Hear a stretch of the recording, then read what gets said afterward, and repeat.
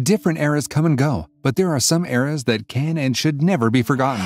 An example of such is the Hollywood Golden Era, the period when some of the finest actors in the history of Hollywood made their name in the film industry and marked their spots in the history of Hollywood. One of such actors is the legendary Vivien Leigh, who achieved film immortality by playing two of the most celebrated roles in American literature. For one of the roles, she had to beat 1,400 other actresses to get the spot. Legendary indeed! In today's video, we will be revealing all there is to know about Vivien Leigh, who is popularly called Vivling. So if you have not subscribed to this channel, quickly tap the subscribe button. Let's get started. Early life. Vivling was born as Vivien Mary Hartley in Darjeeling, Bengal Presidency, a subdivision in British India. She was born on November 5, 1913, to Ernest Richard Hartley, a Yorkshire broker, and Gertrude Mary Frances, who was of Irish descent. She had no other siblings and was very close to her mother. She was introduced by her mother to the theater at the age of 3, where she got to recite Little Bo Peep for her mother's amateur theater group. She learned all about literature from her mother, who introduced her to the works of the greats like Lewis Carroll and Hans Christian Andersen, as well as Indian folklore and Greek mythology.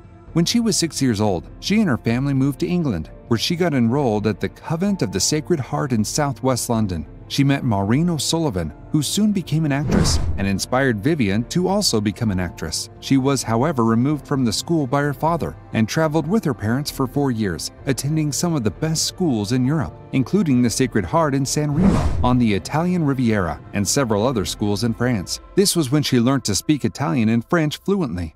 When she was 18, she and her family returned to England, where she attended one of Maureen O'Sullivan's films, A Kentucky Yankee, playing in London's West End. After the show, her lifelong passion of becoming an actress was reignited, and she told her parents of her dream of becoming an actress. Her mother was elated, and her father enrolled her at the Royal Academy of Dramatic Art in London.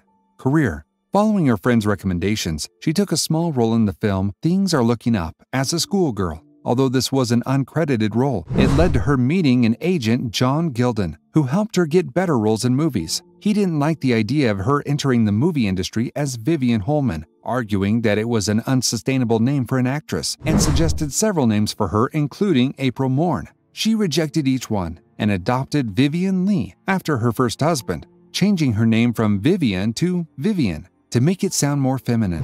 Her agent once recommended her to Alexander Korda, a British film producer and director, who rejected her, saying she lacked potential. Sidney Carroll did, however, cast her in his play The Mask of Virtue in 1935. Her performance received some excellent reviews, which were followed by several interviews and newspaper articles about her. John Betjeman, who later became a poet laureate, described her as the essence of English girlhood. She gained so much attention, Alexander Korda, who had earlier rejected her, admitted his mistake, apologized, and signed her after attending her opening night performance. Korda moved her play to a much larger theater, but the play closed soon after because she could not project her voice across the theater. Despite being an inexperienced actress, she continued to get major roles in films, and soon enough got to star in the same movie with her longtime friend Maureen O'Sullivan in A Yank at Oxford, produced in 1938. It was through this film that she gained recognition in the US. A year after, she heard that David O. Selznick was in search of an actress to play Scarlett O'Hara in his production Gone with the Wind, and instructed her agent to send in her application. Selznick watched her performance and thought she was a perfect fit, although he felt she was too British for the Irish character. Leigh traveled to Los Angeles and was able to convince Selznick that she was perfect for the job. She later went on to win an Academy Award for Best Actress and a New York Film Critics Circle Award for Best Actress after the release of the film. She won another Academy Award for Best Actress for her role as Blanche Dubois in the film A Streetcar Named Desire in 1951, and a Tony Award for her part in the Broadway musical version of Tovarich in 1963. After her 30-year career, she was ranked the 16th greatest female movie star by the American Film Institute in 1999. Personal life. She was diagnosed with bipolar disorder in the mid-1940s and was known to suddenly change her mood for no reason. Although this rarely happened in the movies, she earned a reputation for being difficult to work with. And one time, while on the set of a movie, she just started screaming at everyone, and after a while went silent and didn't say a single word until the day was over.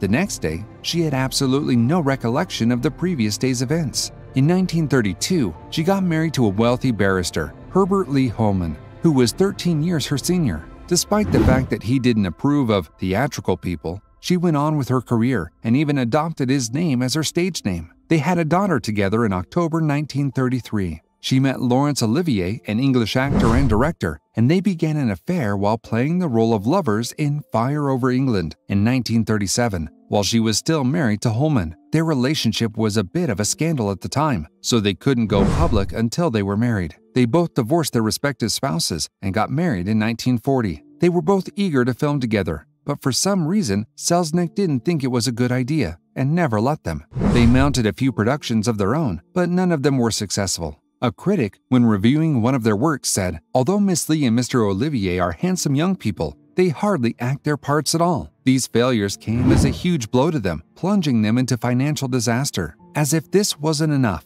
she had a miscarriage in 1945, which caused her to break down mentally. Coupled with her bipolar disorder, the depression was quite severe, and this marked the beginning of several other episodes of bipolar disorder breakdowns. Olivier described the pattern of each episode: several days of hyperactivity, then a period of severe depression, followed by an explosive breakdown.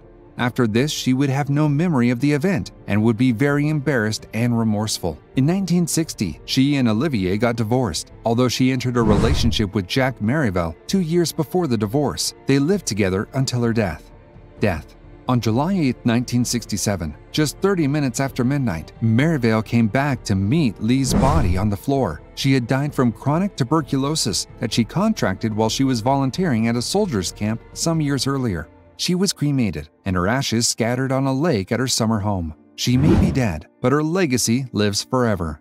If you would like to hear from us again, hit the notifications button so you get notified when we release more amazing content like this one, and ensure you are subscribed to this channel. We'll see you some other time. Bye for now.